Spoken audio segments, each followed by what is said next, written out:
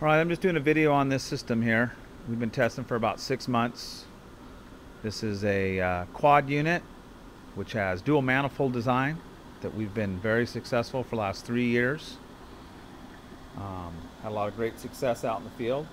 As you can see, it's 13.32 is our input voltage. This is our amperage, 57.3, and these are calibrated shunts, so they are very accurate. This is the actual waveform there, pretty good square wave.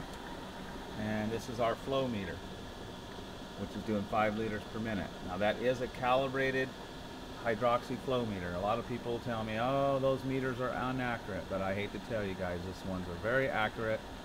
We've tested several of them. Just thought I'd do a video on this box to show you what's up and coming with Central Valley.